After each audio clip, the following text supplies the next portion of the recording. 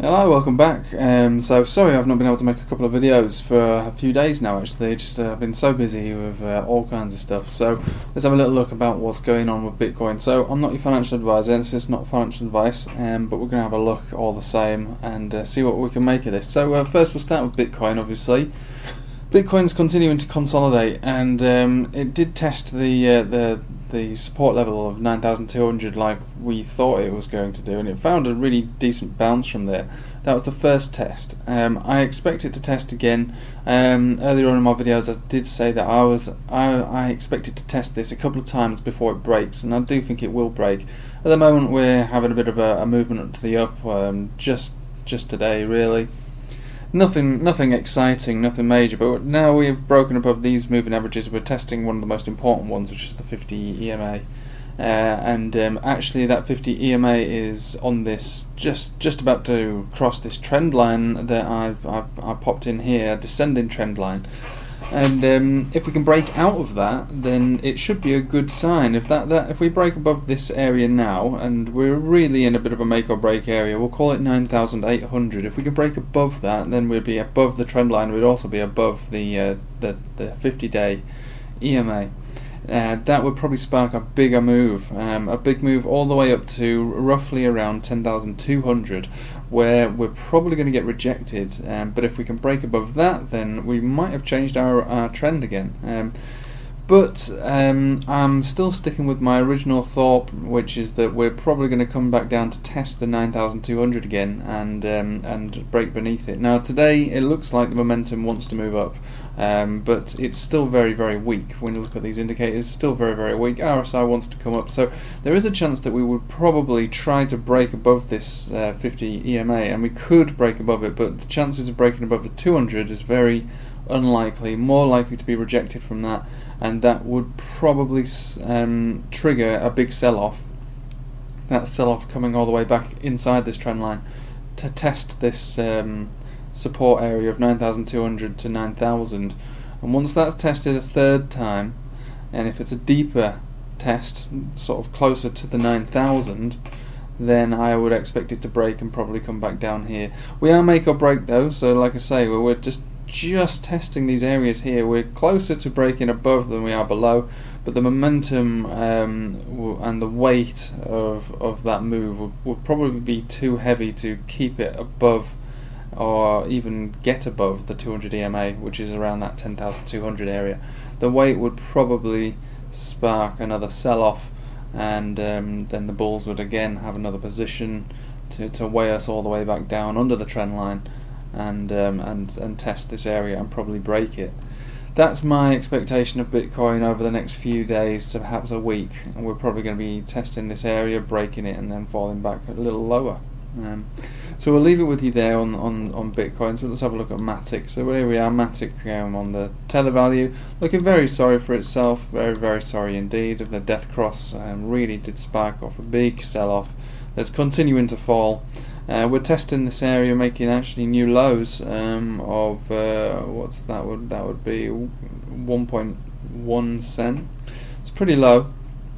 We go to the Satoshi value, and let's have a look to see if we've made any new lower lows here.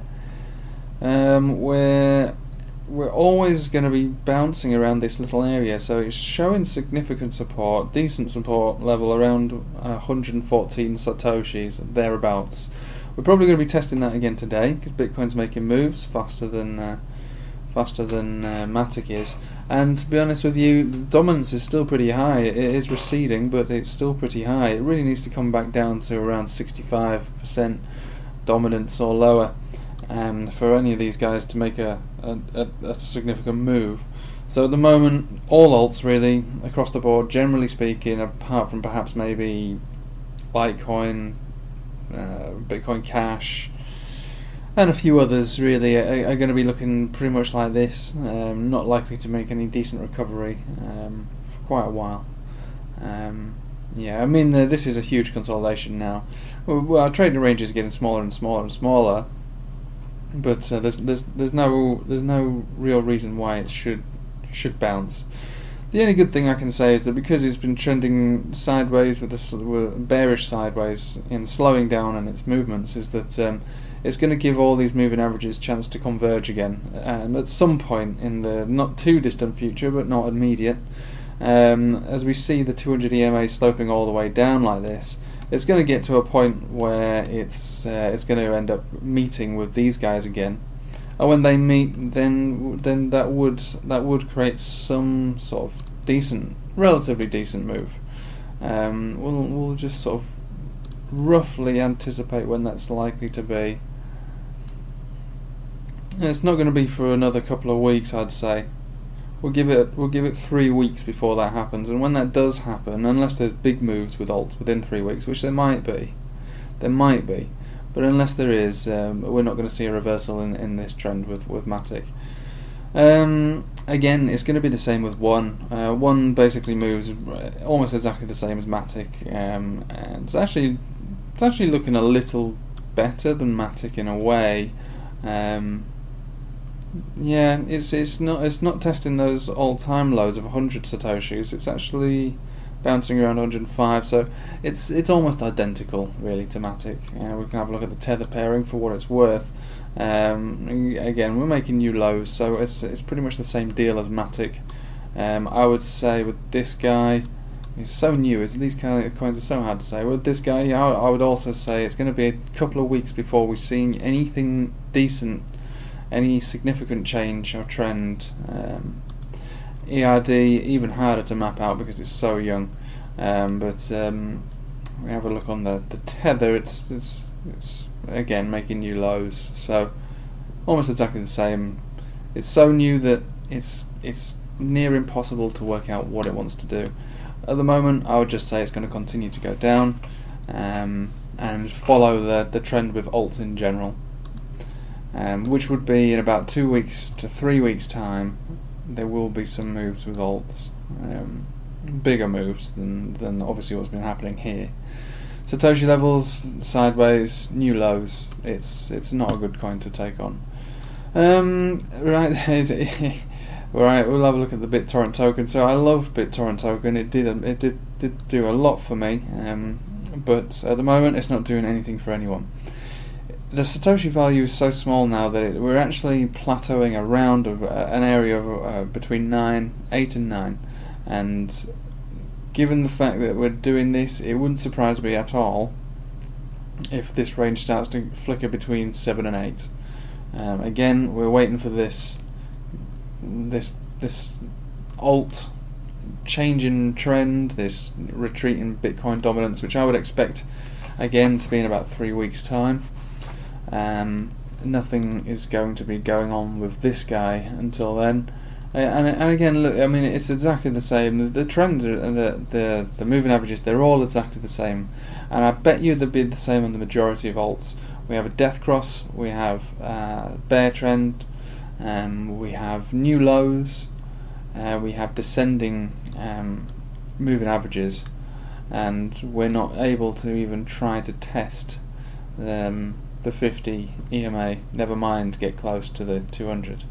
So they all look like they're moving together, and they're all looking like they want to do something in probably around 3 weeks' time.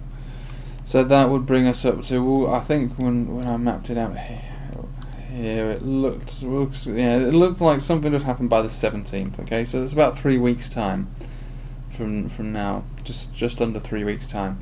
So we'll have to keep our eye on the price, see what's happening around that time. But Bitcoin dominance retreats. At the moment, Bitcoin dominance does look like it wants to move up a little, and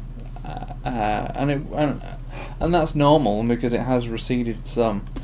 But it looks like it's also consolidating itself. So yeah, there will be moves up, there will be moves down, but the medium trend, I think, for Bitcoin dominance is going to be down. It's not going to be down an enormous amount. We're probably going to be back down, and it might even converge with these moving averages. I mean, they are all linked together. So about 3 weeks' time, Bitcoin dominance should have receded even further, back down to 65 or lower, and that will give all these alts, especially these guys that we're looking at here, that time to make that bounce. And that bounce could be pretty significant. What we're looking really to see is this green one here and this white one here cross back over, do the opposite of what happened here, creating essentially a golden cross that should spark some decent moves. But at the moment you can see that that's not likely to happen anytime soon. It looks more likely to be happening around 3 weeks from now. So it all looks like it's going to make sense in about 3 weeks time for alts. But for Bitcoin today, and for the rest of the day and for the rest of the week, yeah, there's a chance it could break above this trend line, and if it does, 10,200 would be our target. That would spark a sell-off back down to 9,200 and lower over time. Anyway, I'll leave it with you there. Thanks for watching. Sorry that I've not been able to make videos. I am quite busy now. I'm a psych nurse, so I've got plenty of patients to see. But I'm glad you tuned in to watch me today. Take it easy. Have a nice day, and thanks for watching.